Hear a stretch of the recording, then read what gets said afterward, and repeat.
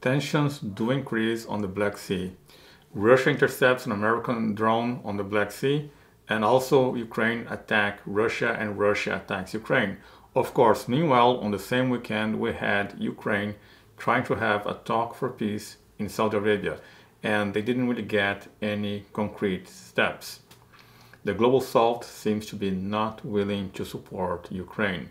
And Wall Street says that the recession that there never was, remember, we are not in a recession. However, Wall Street is saying that the recession will be over by the next quarter.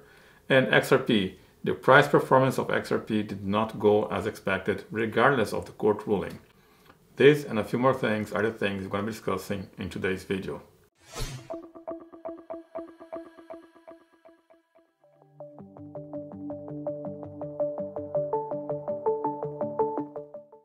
And the main headline for Bloomberg today is how Wall Street forecasts a project profit recession that would end next quarter. And we have it here.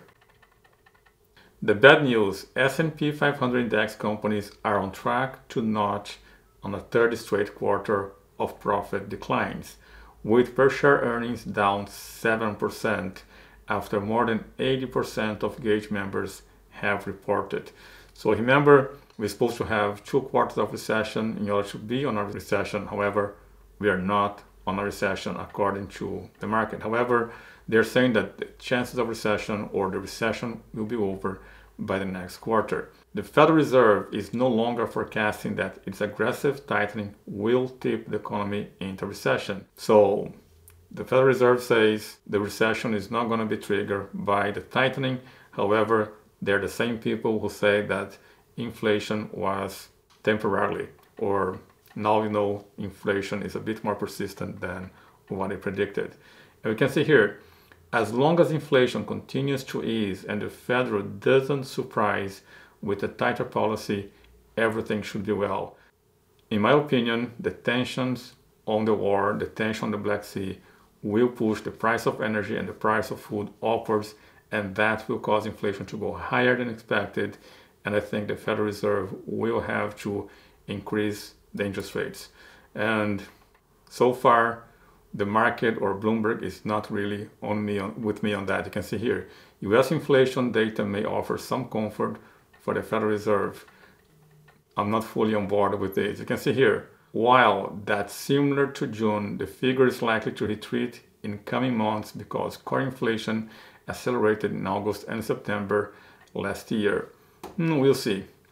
A core CPI that underscores further disinflation would be consistent with the market expectations that the Federal Reserve will hold off raising interest rates in September after a 1/4 percentage point hike last month. Remember the last meeting, the Federal Reserve increased interest rates by 1/4. They think on the next meeting there will be no increase. Let's see. I'm not the only one disagreeing with this. Speaking this weekend, the federal governor Michelle Bowman said that US central bank may need to raise rates further in order to fully restore price stability. And I do agree with her. I do not think we are out of the woods. I do not think the economy is out of the woods. And since we're talking about Ukraine peace plan talks end in Saudi Arabia with very few concrete steps. And I think this headline is a bit optimistic. It's not just few concrete steps, there's no concrete steps. That's my reading, because Volodymyr Zelensky has a 10-point peace formula. And according to the Global South, some members have said that this 10-point of Zelensky does not include Russia. If you want to have peace, you won't include 2 parties or all parties involved. The thing is, Zelensky was at this meeting, Vladimir Putin was not invited, and the Global South saw that this was a wrong move. However, someone in the meeting promised to update or to keep Vladimir Putin informed of the whole thing. The thing is, the 10-point that Zelensky has does not include anything for Russia, would be a total defeat for Russia. And if you want peace, I'm not sure that's the way to go for it. Those are my thoughts. What are your thoughts? Please let me know on the comments below. I'm not saying I agree or I disagree. All I'm saying is that the Global South does not want fully back up Ukraine and say, or there's no concern for Russia. They want the concerns of Russia to also be brought on the table if they want to have a peace talk. The Global South said, if Russia's concern is not on the table, this is not a peace talk. It is a talk about how to defeat Russia. Now, this is what the Global South said. Let me know your thoughts on the comments below. Over the weekend, there has been several attacks. You can see here, Ukraine attacked Russian oil tanker. Also, Russia attack or counterattack Ukraine. You can see here on this image, a blood transfusion center after Russian strike in Kharkiv region. So Russia sent missiles as a counterattack to Ukraine, attack areas on the peninsula of Crimea. And you can see here, a peace plan pitched by Ukraine and its allies to more than 40 countries this weekend in Saudi Arabia brought little in the way of the firm steps to stop the war or reverse Russia's territorial gain. Separately, Ukraine struck the Chongar automobile bridge on the border with Crimea, and Sergei Aksenov, the governor of the next region, said that Russian air defenses destroyed a drone on Sunday morning as it approached Moscow. So there has been attacks from both sides over the weekend as they have a peace talk. I think this was not a good idea. This will increase tensions, and the 10-point peace of Zelensky, again, according to the Global South, does not include Russia. We have a separate headline here, not from Bloomberg. Russia fighter jet intercepts a US reconnaissance drone over the Black Sea. The thing is, of course, drones of reconnaissance, drones with cameras, there's going to be a lot of surveillance on that area. It is an area of tension, and the US and NATO will continue use drones to surveil that area. It is very common. It's not an act of war, and it's not invasion of airspace. It's just surveillance. If there are conflicts, there's going to be an increase in surveillance. And this time, a Russian airplane had to intercept this drone. Now, it is not necessarily an attack. It was not an attack drone. It was just a reconnaissance drone. But it is a sign of escalation on that area. And that area is not the only area with escalation. You can see here, Iran Revolutionary Guard shows missiles in new hardware display. The equipment includes cruise and ballistic missiles powered with electronic warfare systems and artificial intelligence with a range up to 1,000 kilometers, 621 miles. We showcase part of our increased power in order for the enemy to be accurate in its calculations.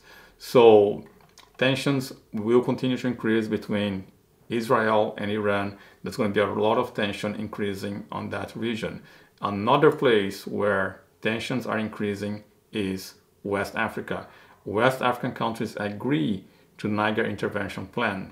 Now, Niger is a country that doesn't have access to the sea. In my view, this whole confusion can be solved with just sanctioning or blocking access to the sea, because if once Niger has no access to the sea, it is dependent on its neighbors to have access for food import and export.